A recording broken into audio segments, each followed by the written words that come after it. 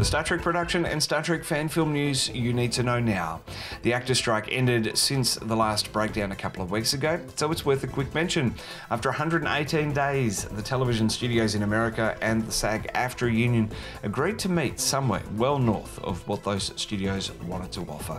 It came 42 days after the Writers Guild agreed to their new deal. Now the mad scramble is on for shows to get publicity airtime, either in retrospect to their seasons just gone or forthcoming. Thankfully too, it means the US television season does have a beginning, although we need to wait until February, and we have heard that the Section 31 movie with Michelle Yeoh is slated to begin production late January and continue through to mid-March. Looking forward to that one. There's just 29 days to go until the Best of 2023 list is unveiled by MTM and myself, and as the days are winding down, the anticipation is going up.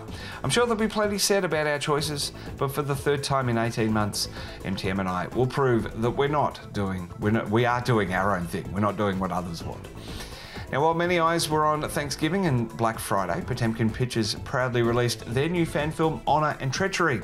Written by Liz Knoll and directed by Randy Landers, the Klingons make their long-awaited return in this fan film, with Larry Fleming back as Captain Lacat.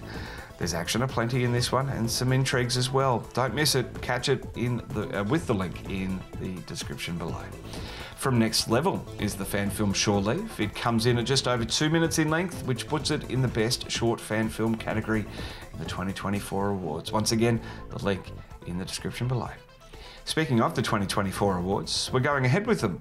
Once again, we'll choose our nominees and our winners, and once again, no editorial interference will be welcomed or allowed.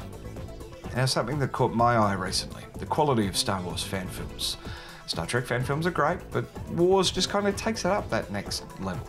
And whether that's because Wars was always bigger and bolder on the big screen, allowing more creativity, never really relying on standing sets to get the story told, that television budget wasn't in the way. I'm not sure, but that's a theory postulated amongst my group of friends. Find some and check them out. At least you won't have to wait 30 days. And finally, it's December 2023.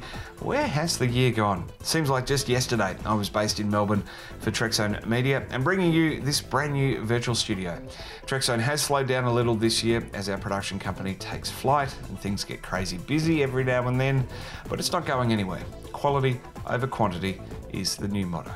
So get in on the ground floor. Membership on YouTube is available for early release and sneak peeks. More of them more often in the new year, I promise.